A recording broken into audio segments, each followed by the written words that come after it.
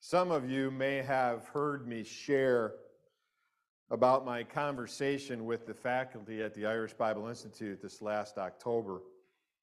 I was asked to fly to Ireland, as most of you in the church know, to be the guest speaker for a dual graduation. Because of COVID, they weren't able to have graduation in 2020, so last October, they had graduation for the 2020 class and the 2021 class. And in between the two, there was about 2 hours, and those of us who were on faculty gathered into a side room at the facility. We had some lunch meats and some snacks, and we just gathered around. And it was interesting because even though I'm teaching by Zoom from the States, so it's expected that they hadn't seen me in person, they hadn't seen each other in person for a long time because of COVID. So it was like a little mini reunion. Would have never known that I was in the States, but still the attention drew to me at one moment where they all wanted to know, so Jonathan, what's it like preaching and every week and being a pastor in Michigan? And I said to them, because I couldn't miss the opportunity, I said, I'm the safest pastor in America. What? What do you mean you're the safest pastor in America? I said, oh yeah.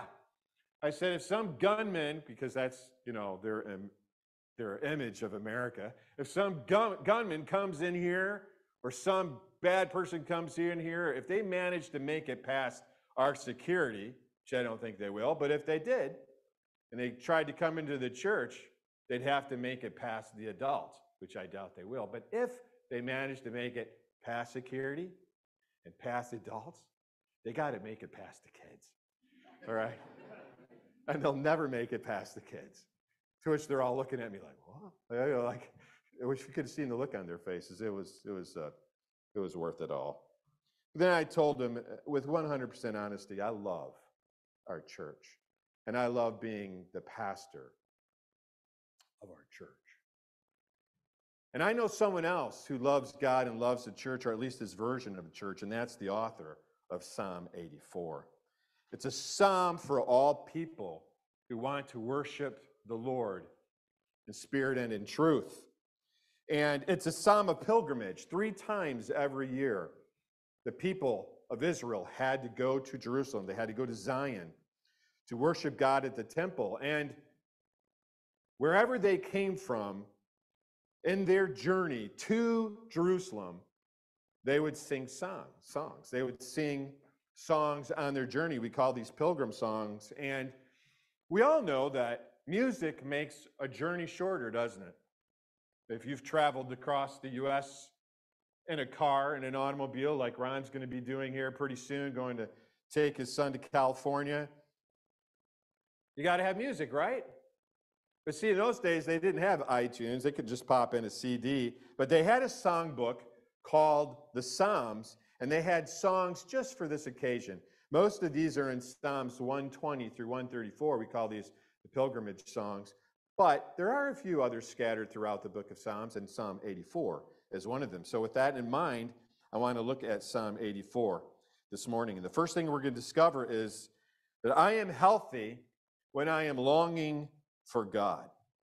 I'm healthy when I'm longing for God. Let me read this. How lovely is your dwelling place, O Lord of hosts. My soul longs, yes, faints for the courts of the Lord. My heart and flesh sing for joy to the living God. Now this first verse, verse 1, talks about the dwelling place, and that's the temple. In the Old Testament era, God dwelt among his people, in the midst of his people at the temple. Now, of course, we all know that God is omnipresent. He's everywhere. He's not limited to the temple, but that is where he chose to make his dwelling place, so to speak. And so that's where they went from all over the country and even outside of Israel.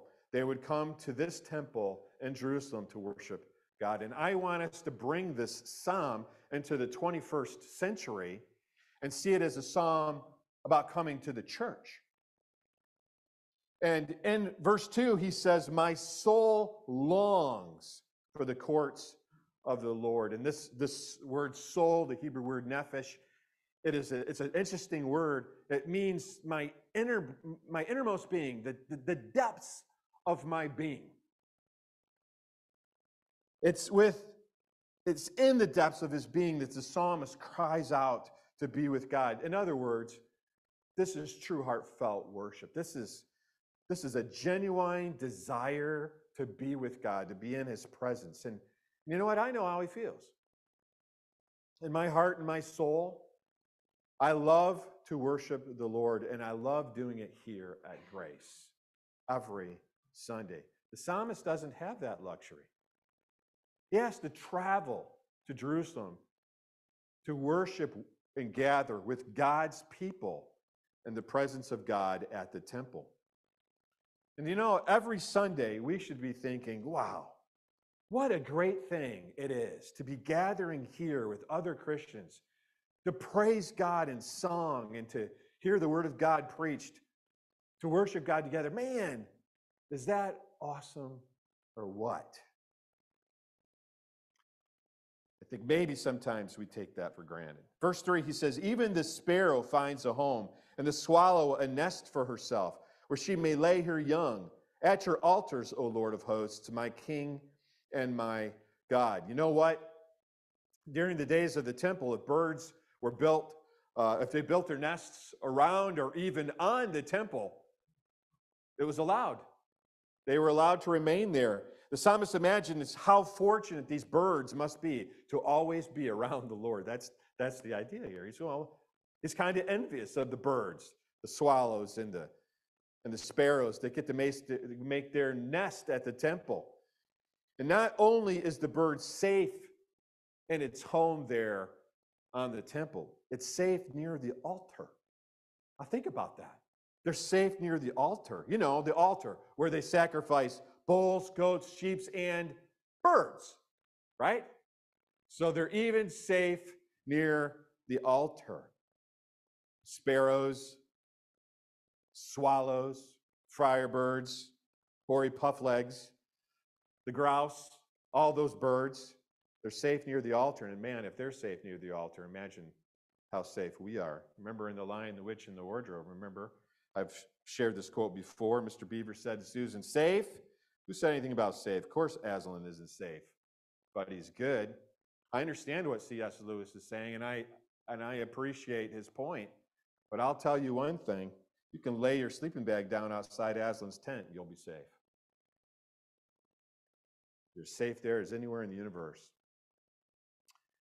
Donald Barnhouse was an early 20th century theologian. He wrote this, I look down some little street and I see a humble chapel where a group of simple people worship the Lord in the beauty of holiness, despised and rejected of men, even as was their Lord. And I know that this is the rich reality of spiritual truth. Here are the sparrows who find their nest at the cross of Jesus Christ. Here is worthlessness that finds its worth because the Savior died.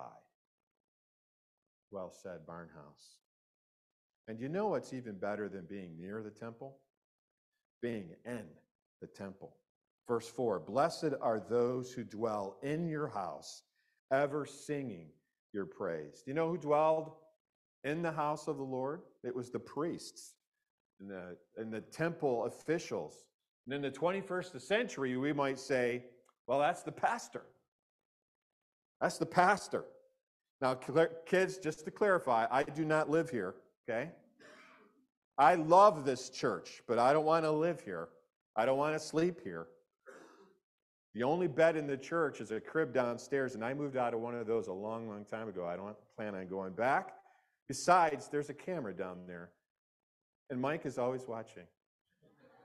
And I don't want to sleep with Mike watching me. Do you want to sleep with Mike watching you? Nobody wants to sleep with Mike watching. But I spend a lot of time here, more than anyone else. And I love it. I love my job. It's the best job in the world.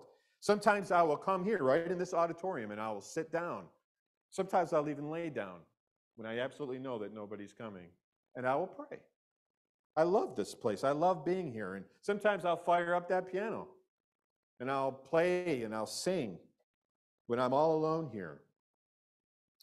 Or, on occasion, It's true, I should probably warn you, so I made sure I put it in my message, that you might walk through the doors if I don't know you're here, and you might hear Michael W. Smith being blasted very loudly from my office, from my sound bar. The younger ones will be like, "See, Mom? Even the pastor plays his music loud." And then the moms would say, "Yeah, but your pastor's going deaf too, so you don't want to go deaf, do you?" I love hanging out in this place. I understand how the psalmist feels. Some of you are struggling to find time to study your Bible. I get to study the Bible all the time. I get paid for it. It's the best gig in town. I think the psalmist would say, I envy you, dude, man. You are blessed. I know. I am healthy when I am longing for God. I am healthy when I am looking forward to meeting with God. Blessed are those whose strength is in you and whose heart are the highways to Zion. As they go through the valley of Baca, they make it a place of springs. The early rain covers it with pools. They go from strength to strength. Each one appears before God in Zion. In other words, blessed is the person who gets fired up as he longs to worship God. That person has found strength in their walk with the Lord. You know, there's a lot of hunters in this church. Hunters, yeah, there are hunters. There are fishermen in this church, and there are those who love to eat. Yes, you love to hunt, you love to fish, and you love to eat. I know, I've seen you. There are, by the way, I'm not going to even try to guess what you women do with your time. That's a mystery to me. I'm just not even going to try to go there. But hopefully all of you will learn or have already learned not to get your fulfillment from these kind of things. Because you know what? Eventually, you'll get to the point in your life where those things just leave you feeling empty. They're fun. They're exciting. I think they're a gift from the Lord, but they don't ultimately fulfill. Read the book of Ecclesiastes. Read the book of Ecclesiastes. But if your greatest joy is pursuing God, working on your relationship with Him, now that will satisfy you throughout the length of your life. You know, virtually none of you come here on the fourth Wednesday of every month, the fourth Wednesday where we have prayer meeting. There's just a handful of us who come regularly, and you know who you are. But let me tell you, that's really too bad. Some of you have come on occasion, and then you've told me later, I was really, really blessed. Yeah, that's what you're missing when you don't come on a Wednesday night. Because you don't get to hear Tyler Veenster pray or Leah Farrell or last time, Elijah Nyhoff. What a blessing that was. We pray, we hang out a bit. Doesn't last long. But I wonder how many of you would come on a Wednesday night to our small little prayer meeting on the fourth Wednesday of every month. If the governor of Michigan made a law that said it is illegal for you to come to church to pray. Now, if the governor of Michigan said it was illegal, how many of you would show up on Wednesday? Yep, that's right. Yeah, that would bring us out, wouldn't it? There is a Catholic news site called the Catholic Arena. Look it up. They just published this article 10 days ago. So this is literally off the press, right? Hot off the press. Listen to this. In a complete panic after the overturn of Roe v. Wade in the United States, Ireland's incompetent government is now moving to establish anti-prayer zones across the country, where a person can be jailed for praying against abortion or for encouraging people to give birth to their baby instead of killing it. The establishment has waged a long and lackluster war on pro-life prayer in an effort to justify such zones, yet now they are proceeding regardless of any real evidence. Footage also emerged of far-left activists who appeared to support the government, pelting elderly Catholics with eggs because they were praying in public. In another effort, the The Social Democrats, who were founded by current Minister for Health Stephen Donnelly, waged a campaign against Catholics who wished to pray outside their closed church under state restrictions. 10 days ago. The Lord said, if the world hates you, know that it hated me before it hated you. Listen to what Charles Spurgeon said about coming to worship. He said, the blessedness of worship belongs not to the half-hearted, listless worshipers, but to those who throw all their energies into it. Neither prayer nor praise nor the hearing of the word will be pleasant or profitable to persons who have left their hearts behind them. That's so true. The psalmist says, my heart is on the highway to Zion. What journey is your heart on these days? Where are you heading? Not sure where the Valley of Baca is located. None of us are. But apparently, it was a dry place that was transformed into a place of springs while they were on their journey to Jerusalem. And it was there that they were refreshed and strengthened. And I want you to know that as we walk and journey toward God, with God, we get transformed because he journeys with us. I was just marking a paper this last week. My last paper, I shouldn't be marking papers, or grading papers, excuse me, in American English. I shouldn't be grading papers, but I had one student who got special circumstances with IBI's director of studies, and he submitted it late, so I got an email from my director over there in Ireland, and he said, Jonathan, I'm sorry, I got one last Old Testament paper. Would you mark it? I said, sure, of course I will. I'll be happy to do it. So I did. It was timeline was the assignment on the Old Testament, and you had to fill out what you thought were the key highlights of the Old Testament within so many words. And then you had to put next to that a couple of sentences describing it. And so, of course, and appropriately, the very first thing he put on his timeline was creation. And he wrote a few words about it, and then he wrote about the fall. And then he wrote a few words about it, and he ended that sentence on the fall with, and then God abandoned Adam and Eve. I wrote in the comments section, no, he didn't. They were banned from the garden, but not from the presence of God. Look at the very next chapter. In Genesis 4, we find Cain and Abel and God. He's there. He didn't abandon them. Our journey in life can be hard. And maybe you know that personally.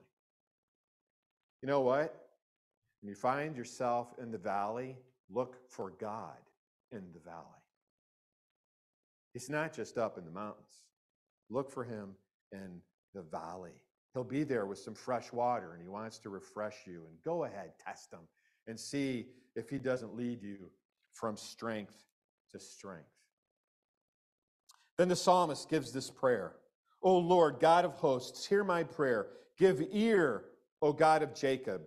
Behold our shield, O God. Look on the face of your anointed. And we see him talking about a shield. A shield to whom? Who is he shielding us from? From the enemy. The enemy doesn't want you to be refreshed. The enemy doesn't want you to meet with God or to come here and worship with God or to live for God. He wants to sidetrack you from that journey. He knows that if he can get your attention, then you'll be inclined to live independently with little concern for spending time with the Lord. Yeah, he's smart. He's tricky. The psalmist says, Lord, be my shield. And then comes what I consider to be the coolest part of this psalm. With our eyes fixed on Jesus, we are downright blessed when we're living in the presence of God. Verse 10. For a day in your courts is better than 1,000 elsewhere. I would rather be a doorkeeper in the house of my God than dwell in the tents of wickedness. Imagine that. I would rather be a doorkeeper. So would I. I'd rather be a trash man in heaven than a king in the other place. Yes, I would. This week I sat down to watch the news and I got there just a little bit too late. Turned on the television and it wasn't the news, it was Wheel of Fortune. Anybody remember Wheel of Fortune? Anybody ever watch Wheel of Fortune? Yeah, so I sat there for 10 minutes to watch it because, man, I can't remember the last time it was I watched Wheel of Fortune. And so this lady spins the wheel and it lands on Trip. Didn't know they had trips. Landed on a Trip. And wouldn't you know, yep, she wins that particular, she guesses the right letter, she wins the puzzle, she guesses it right, and the host says, well, let's find out what you got. She flips it over, and the guy says, it's a trip to Rome! And she's so excited, and she's jumping up and down, I go, wow, I'm going to Rome! And, and she's going, and she's so happy, and I'm thinking to myself, I've been there. Been there a couple of times, actually. It was much more exciting the first time I went. So I thought, where would I want to go? Like, if I could go on a vacation anywhere, where would I want to go? Don't ask my wife, because, she won't like it. And I thought, well, where would I want to go visit, really? Like, what would be the ultimate destination for a week of vacation? And then it struck me, you know what? I want to go to vacation to heaven. Yeah, I want to go visit heaven. Visit, don't want to stay there yet. I just want to go visit for now. That's where I'd like to go. Can you imagine how amazing that would be? Visit heaven for a week. I have to admit to you, I've had some really cool experiences in my life. I really, really have. I've been blessed. I've been rafting on the Colorado River. Anybody been rafting on the Colorado River? Been rafting. How about rafting a really cool river that wasn't the Colorado? Okay, because I can see some of you go, oh, what's it the Colorado? I've been thrown off my feet from jets taking off and landing in St. Martin. Yep, that's true. I'm one of the idiots standing there, when that thing blasts off. And yeah, I actually grabbed my wife to do it too. She had no choice, but we're here, we're alive. I've ridden a camel up to Mount Sinai. I've snorkeled in the Great Barrier Reef in Australia. I've ziplined with my brother across the longest zip line in the world in Puerto Rico. Remember that, Ron? That was awesome. But you know what? As fun as those cool experiences were, there is nothing in the world that equates to, for example, when a group of us had communion at the Garden Tomb, or when a group of former students and I sang Little Town of Bethlehem at the Church of the Nativity in Bethlehem, or when I baptized my children in the Irish Sea. As fun as those other things were, I would never trade them for those more precious experience. There isn't a vacation on that wheel I would choose over those moments. The psalmist says, and I agree, for a day in your courts is better than 1,000 elsewhere. I would rather be a doorkeeper in the house of my God than dwell in the tents of wickedness. Not only have I had some really cool experiences in the life, but I have also been blessed with some really, really wonderful friends. Some really wonderful brothers and sisters in Christ. Just this last July, you knew that Becky and I flew out to San Francisco to visit her parents. And while I was there, I had a chance to reunite with one of my old buddies, Gary Gadini. Gary is just one of my closest friends in life. I love Gary. I admire him. He's He's one of the best preachers I've ever heard. He's so, so much better than me. So I look up to him and I admire him. And when I saw him, it was like no time passed at all. It was like we had just seen each other yesterday. And not only that, but we had a chance to worship together. And he came, first he spoke. He was the first of two speakers. And then after he spoke, he came down, sat next to me in the pews, and he put his arm around me. And then we worshiped together. That was a joy, filled my tank. This morning, our friends the Kerrs are here from Grand Rapids. They didn't have to travel so far as I had to go to San Francisco, but we have great memories with them. You guys remember walking around Tossa del Mar and the Costa Brava along the Mediterranean? Remember that? That was fun. That's something we'll never forget. In Spain together. But you know what?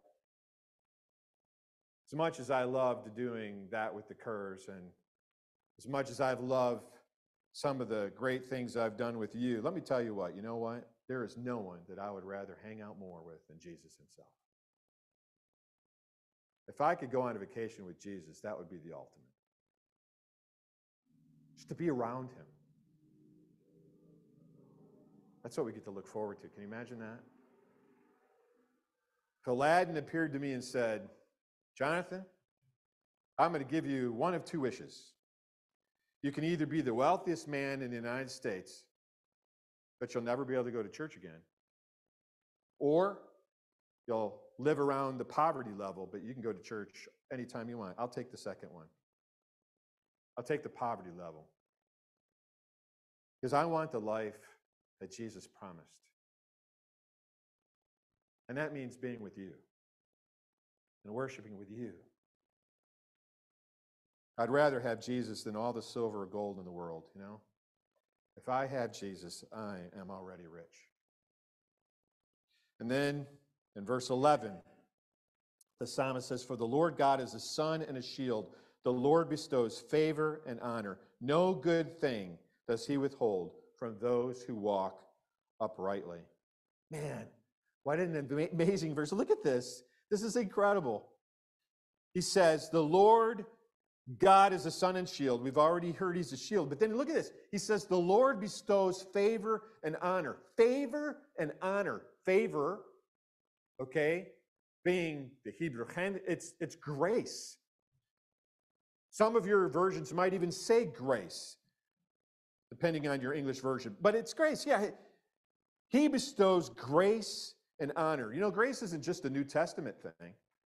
Imagine, there are so many people who need to experience God's grace.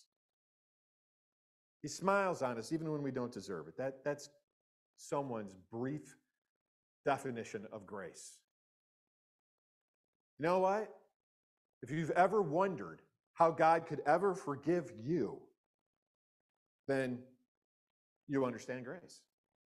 You know you don't deserve it. I don't deserve it. That's grace. But he doesn't just bestow grace. The psalmist says he also gives honor. Imagine that. You know, there are people all over this world who are looking for honor, for fame, for glory, for recognition.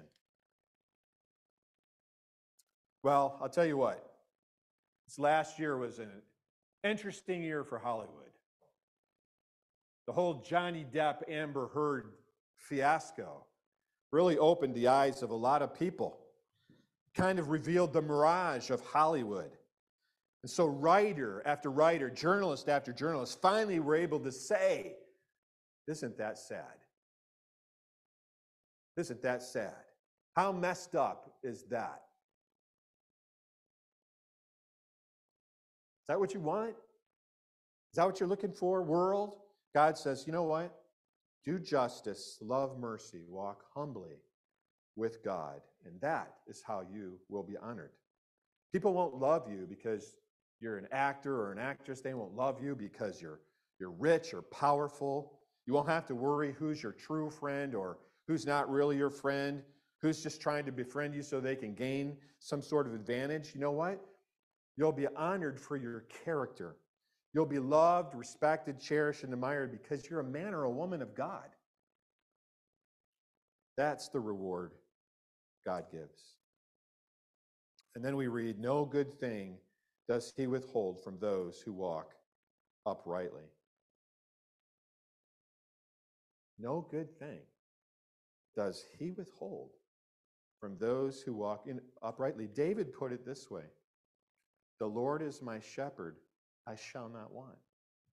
Paul put it this way, he who did not spare his own son, but gave him up for us all, how will he not also with him graciously give us all things? Oh yeah, no good thing does he withhold from those who walk uprightly. What a promise and encouragement. But you know, there's a key word there, the word walking uprightly. That's sort of the key, isn't it? We can't sing, I did it my way throughout life and expect God to bless our socks off. It doesn't work that way. But when we live obediently and we're walking uprightly, then yeah, we're going to feel the rain. That's what the psalmist says, and that's why he can confidently conclude, O Lord of hosts, blessed is the one who trusts in you. You know, perhaps one of the things that causes this psalm to stand out from all the other 149 is that this psalm has the highest concentration of blessing in all the psalms. Yeah, the word blessed appears 3 times in just 11 verses, more than any other psalm in that regard. You know what? Looking for God, longing to be with him, loving him, living in his presence, it's a blessing. But you know what's mind-boggling? What's mind-boggling is that the reverse is true as well. God longs for us. God longs to be with us, to love us, and he wants to be in our presence. Does that boggle your mind? It boggles mine. God wants to be with me. God wants to be with you. That should encourage you. Well, we need to wrap this up. I want all of us to walk away this morning remembering this. For the psalmist, he imagined that the ultimate blessing would be to work in the temple, to be in the temple. That to him was the ultimate blessing. That's what this psalm is all about, going to the temple, to be in the presence of God. You know what, Christian? Now it is our blessing to be the temple. We don't have to go to the temple. We are the temple. Paul says, do you not know that your body is a temple of the Holy Spirit who is in you? You are not your own. You were bought at a price. We can be the temple because of what Jesus Christ did for us. He's the one that made that possible. That's why we come and we worship him.